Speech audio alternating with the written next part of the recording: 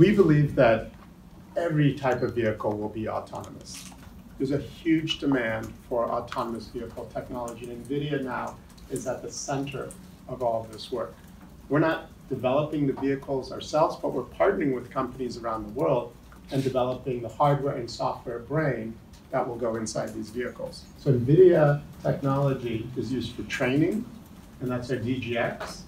Inside the vehicle, this is our NVIDIA Drive platform, this is the Pegasus.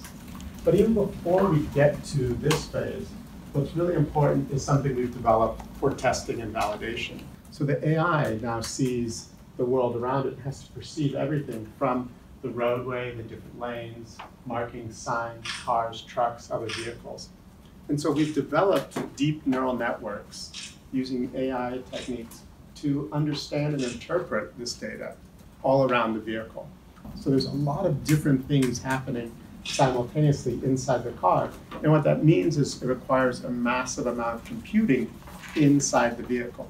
So cars today have many, many processors doing all different things. And what NVIDIA has created with our Drive platform is a supercomputer for the vehicle that all the sensors plug into and processes all the data coming into the vehicle.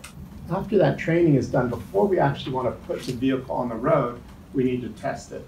The problem with testing in the real world is you often don't encounter the kinds of things that you want to make sure you can handle. So what we want to do is be able to do this in simulation. And so we've created something called Drive Constellation. It has two servers. The first one is full of our GPUs. And what that does is that simulates a virtual environment and a virtual car driving in that environment. And then the second server is connected to it. And this contains the Drive computer that actually goes in the car. And so the output of this system, simulating the cameras or the radar, the LiDAR, is fed into the Drive computer. And so that Drive computer thinks it's in a car driving on the road. It doesn't know it's in a virtual world.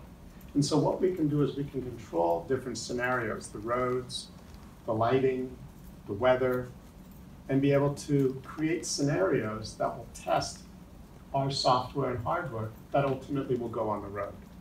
And so this gives us the ability to not just test a few miles, but actually millions or even billions of miles in the data center. 저희가 실제로 이런 화면을 만들어내서 엔비디아 툴에 입력을 넣어주게 됩니다. 합성해서 만들어 놓은 화면을 자율주행 소프트웨어에 입력을 주게 되면 이렇게 차선을 인지하거나 가운데 차로를 따라가게끔 하는 기능을 할 수 있습니다. 실제 HD 맵을 가져다가 도로 형상을 먼저 만듭니다. 실제 그 도로 상황하고 똑같은 형상을 만들어내는 거고요. 그 주변에 있는 건물이나 이런 것들을 보이게 됩니다. 뭐 나무라든가 혹은 이제 벽을 세우거나 실제 저희가 도로를 다니다 보면 볼 수 있는 그런 오브젝트들을 이렇게 같이 만들어서 넣었습니다. 저희가 테스트하고 싶은 차량의 3D 모델에다가 센서 모델을 불러와서 차량의 센서 위치들에 따라서 장착을 하게 됩니다. 테스트 차량하고 동일한 형태와 동일한 위치에 센서들을 배치를 하는 겁니다. 이제 이런 것들을 가지고 시나리오를 작성을 합니다.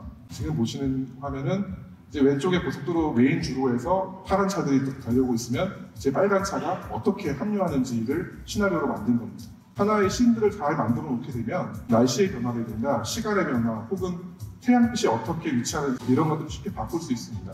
그 소프트웨어 인도루프 방식이 어느 정도 검증이 되면 하드웨어 인도루프 방식으로 테스트를 하게 되는데요. 저희가 실제로 차량을 테스트하는 환경하고 합성해놓은 환경하고 거의 차이가 없는 걸 보실 수 있어요.